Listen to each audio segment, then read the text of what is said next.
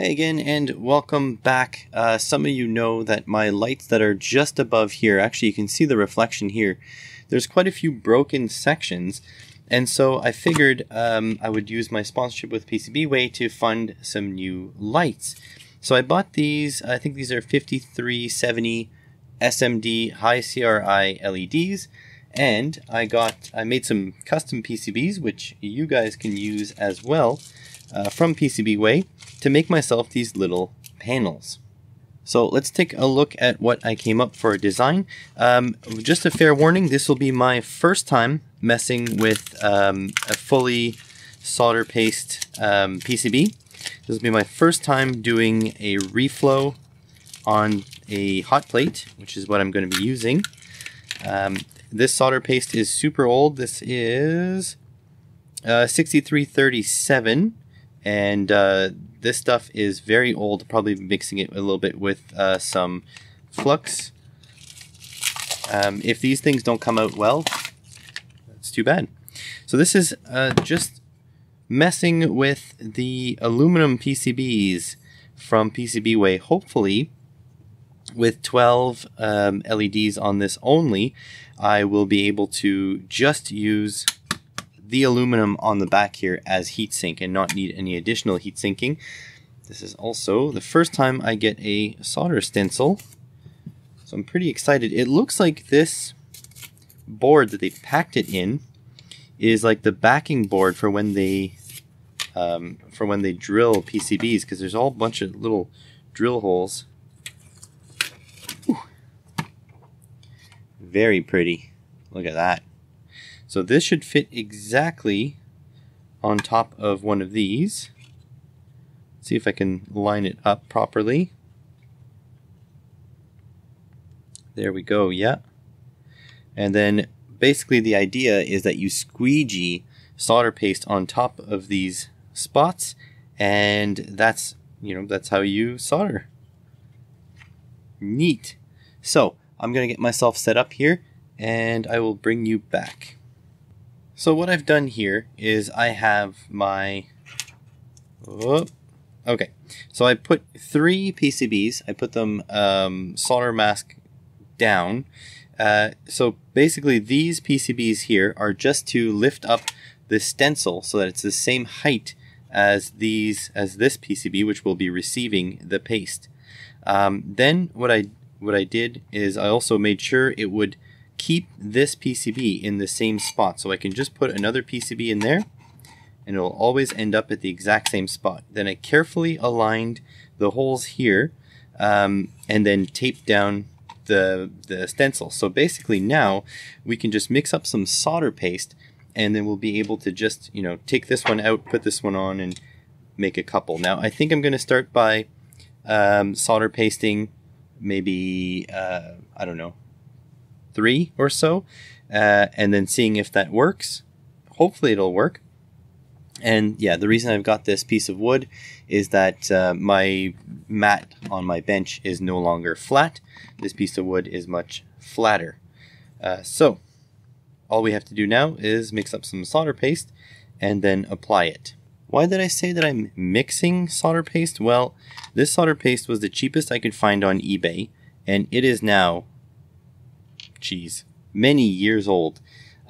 Typically, you're supposed to use solder paste within a short amount of time since you got it, but I did not do that, and I'm not about to throw this away.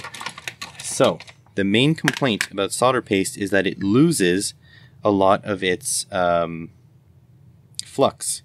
So what I'm going to do is I'm going to put a little bit of solder paste in this shot glass here, and I'm going to mix it with a little bit of additional flux. Then I'm going to use, I don't have a proper, scraper, paint scraper type thing. So I will just apply it with a removal tool, with an opening tool, and we're going to see how well that works. I sincerely apologize to the people who do this for a living and who know what they're doing. That is not me, but that doesn't stop me from trying and having fun.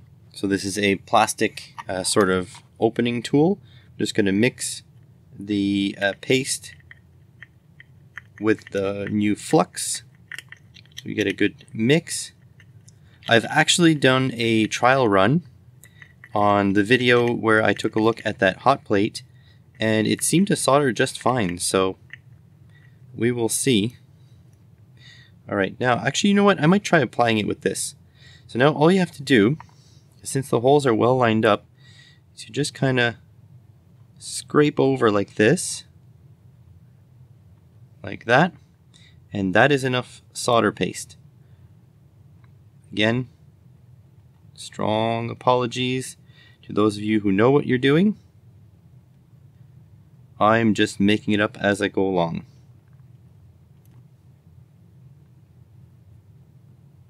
Just kind of squeegeeing into those holes.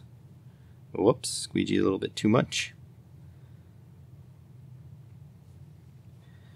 Just gonna grab a little bit more, like so. It is applying solder.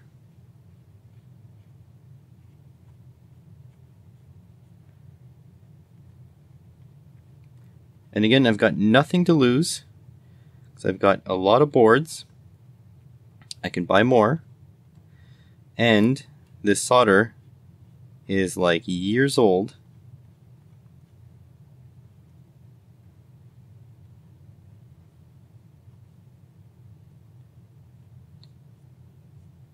Okay.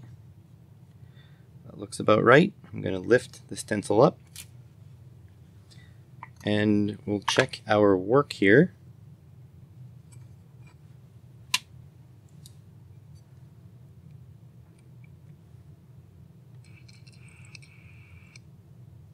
There we go. That looks pretty good to me. It looks a little thin in some places, but there is solder there. So I'm going to set this aside. We're going to do a couple more, and then I'll bring you back when I do my manual PNP. That doesn't look too bad at all. We have a little bit of sort of displaced pads on that side, but that's not too bad. Now, first components I'm going to set. These are the non-problematic ones. So these are 100 ohm resistors. These are size 0805, so they're a little bit small. I have two in parallel per series string, and so the dissipation will be shared between them. I don't think that was entirely necessary, but I figured why not. So it'll be 8 per board.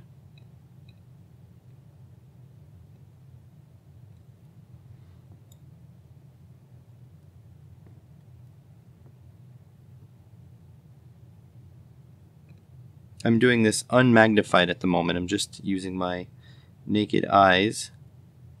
It's not ideal. But 0805 is fairly large compared to what people often do, especially with solder paste.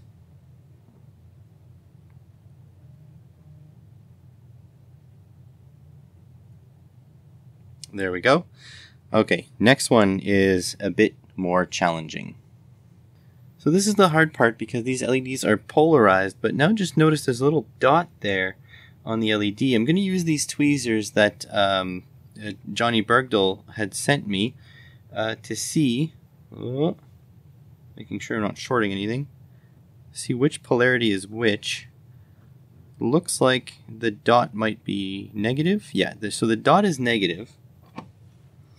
And so as long as I pay attention and keep putting the dot on the negative end, everything should be fine. So there's the LED. Probably best to handle it like this. So positive is on this side, negative is on this side. Just set these down very carefully. Give them a little squish. So these LEDs, if you can see the bottom of them there, they have a heatsink area, which is that kind of that big centerpiece there. And that heatsink area is coupled to the, hold on a sec, positive. There we go, yeah. So it's coupled to the positive. So it is that way on my design as well. I had to custom make these footprints. Oh, I smeared it a little bit. So thankfully, if you smear a little bit, it's not the end of the world, because the solder resist really doesn't like solder. So the solder should ball up and move around. But that also means that I should heat this up quite a bit in order to get it to properly pull together. But we're going to see how that works out in practice. Oh, I don't want to smear it that much.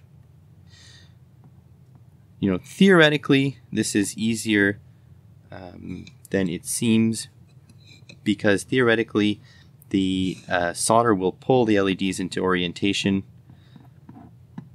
But this is my first go. I don't want to mess it up. And also, if this goes well, I want to make a couple more of these designs.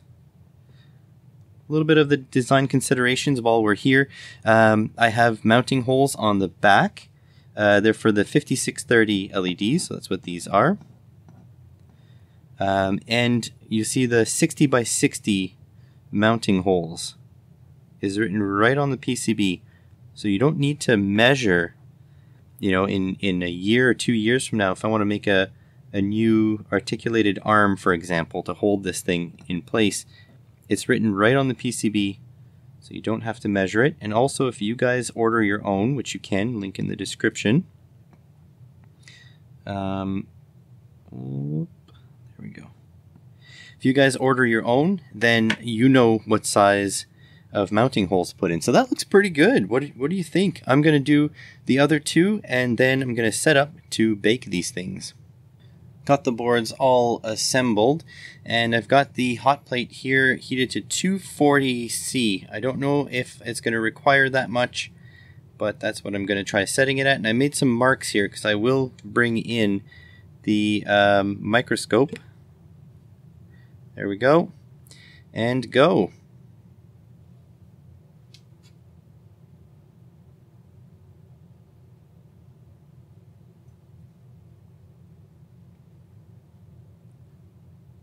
That looks like it's reflowed already. So I just have a little cool off zone on this side. Just gonna let the heat penetrate it a little bit more, and then I should be able to just slide it right off to the cool off zone. All right.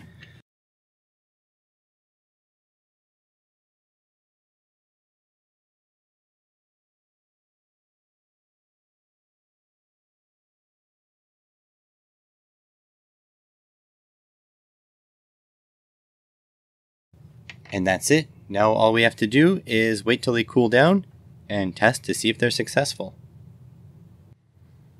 So here are the finished and cooled boards. All that's left now is to test them. I have my Readin RD6018, which I love so much. And I'm just going to power them up. I have a 1/2 amp current limit. I don't think each panel will take 1/2 amp, but if I have to change it, I'll change it. So here we go. No, it's 230 milliamps at 12 volts. So these are all working. Also all working. Oh, you guys can't really see that. Can you see it now? There we go. And these. Hey, looks like every dog has its day. All right, so this is not, they're not super powerful. I am running them a bit cool, right? So this is actually under 3 watts per panel. So I could run these quite a bit harder. Wonder if I should. I'm gonna up the voltage here to 24 volts. I set 1 amp. Let's see if that works now. Oh yeah. That is a full amp. Ooh. That is quite bright. That's running at 23 watts. That's way too much. Let's try it at 18 volts. There we go. There's 10 watts at 18 volts. That's quite bright, and that's not too bad. But I did want to run these a little bit cooler, so that's why I put 100 ohm resistors there, giving us 50 ohms of total resistance per leg, because I want these to run cool. So now the next step is to set this up, run them over an extended period of time and see if they warm up. But now that I see they're under 3 watts, I don't think they're going to warm up much. Well, I tried running it at just at 12 volts, and honestly the back here never got above 20 degrees Celsius, so 2.75 watts is way too little. I can pump it way up higher than that. I upped the current a little bit. Right now it's running at 360 milliamps at 14 volts across all of them, obviously. So you have to divide that by 4 to get what each LED is having across it. And now it's at 5 watts, and the back here is at 30 degrees Celsius. So it is still really cold. I ran it also at 18 volts and 10, almost like 11 watts. And the back stayed at 51C. So still cooler than usually LEDs. You like to run them cooler, but they can usually tolerate like 80C, no problem. So I think the plan is to make a revision 2 with twice the amount of LEDs on here, and also to do a little bit of experimentation on pumping up the current. I did go, I wanted to keep these cool, so I'll very likely be using these the way they are, or maybe trying to bring the current up a bit. But yeah, that's it. This is going to be usable lighting, and for much cheaper than, you know, LED panels. So thanks for watching. If you want to get your own, check the links in the description. The boards will be available at PCBWay.com. Thanks for watching.